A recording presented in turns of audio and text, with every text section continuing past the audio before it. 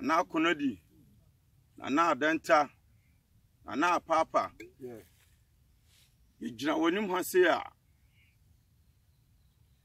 na yegyina ha ani bere so sa na nanye ho na atoyen ana ye ho ne tayen ana ye ne nso ade a ye be hamo ene awia yi na Ghana fo binum de o musika akoto sika crowd be e fe no MenzGold sa ama aban mu mpanyimfo bi ene MenzGold fo mpanyimfo aye kanana epese sika no omufa edi no kwa abreko a customers bi a wo musika no ewo ho no mom e sofa eti awie sampanyimfo ya me bebubo wo mudin nana so omunim sika no hu bi a Nana appear MenzGold CEO. Nana appear MenzGold CEO. So nim sika ne hu bia.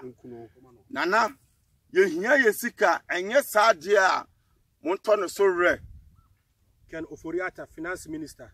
Ken Oforiata o ye finance minister. Nana so nim sika ye hu bi. Monto no so re emayen. Reverend Alfred Ogbami Tete, Sec boss.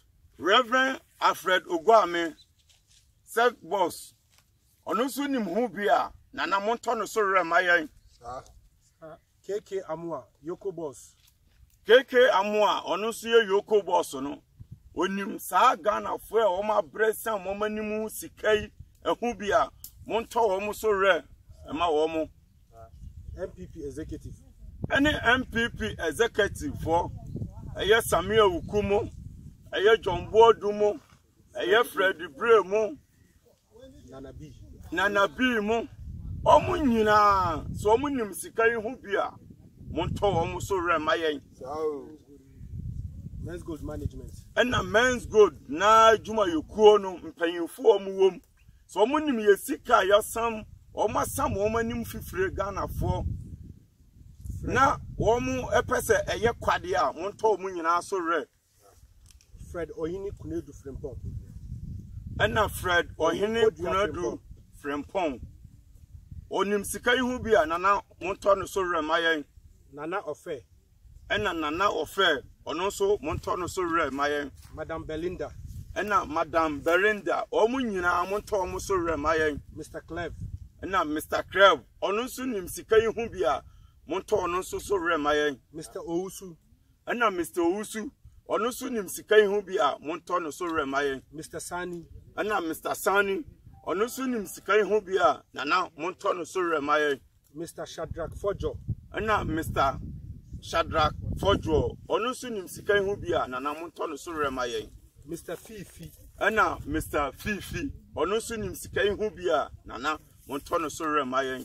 Madam Abigail Mensah ana Madam Abigail Mensah omu nyina nana omu nim sika hu bia monto omu so re mayen. Madam Shafiatu ena Madam Shafiatu ono so nim sika hu bia nana monto no so re mayen.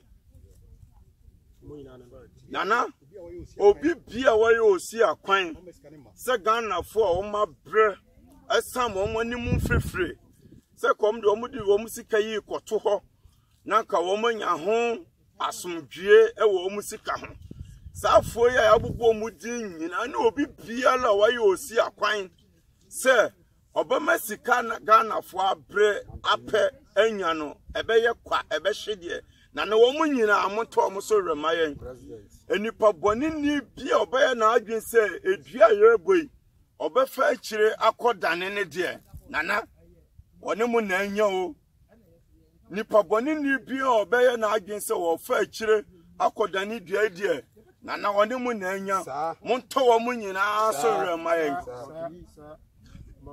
nana yeja o mampanyin so hya won so se sikai ono so nim hu bia nana monto no so re sa nana yenwie yekuta wodwan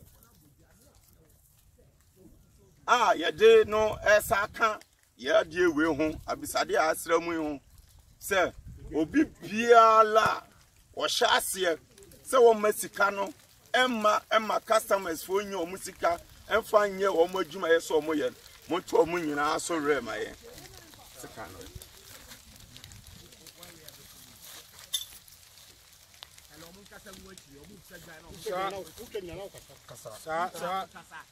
Nana. And you chagin, Yade Mammo, sir.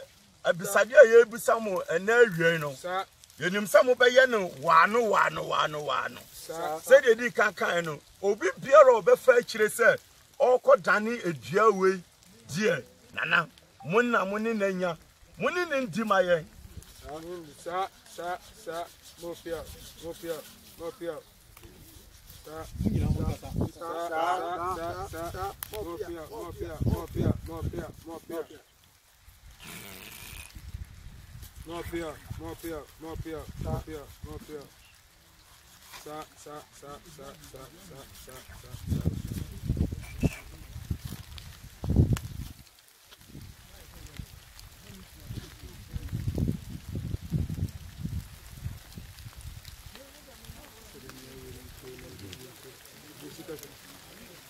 I don't know. The views. Another massive. Aye.